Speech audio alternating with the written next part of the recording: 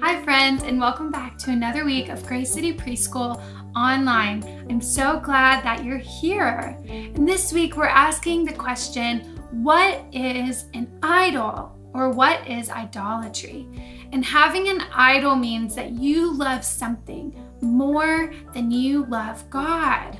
Wow, okay. So we're gonna read a little bit of the Bible, and it's gonna help us learn a little bit more about idolatry. For although they knew God, they did not honor him as God or give thanks to him, but they became futile in their thinking, and their foolish hearts were darkened.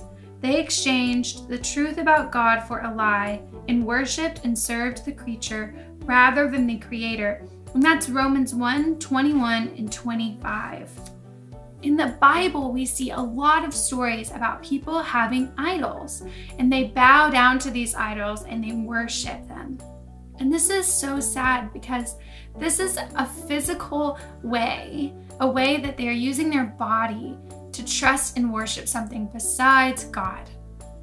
Okay, so we know that God is the creator, right? Yes, we talked about that a couple weeks ago.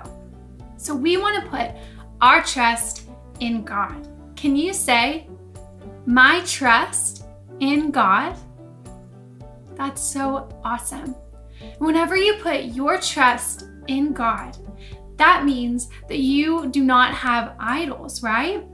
And sometimes we have to do this every day, every week, every month. We have to make sure that we're making our heart in the right place. And we have to say, my trust in God, not in my toys or my friends or my favorite TV show. No, my trust in God. And this is something that you can say to yourself whenever you are maybe thinking that you love something more or trust something more than you trust God the Creator. And remember, last week we talked about how Jesus died on a cross and rose again 3 days later after living a perfect life.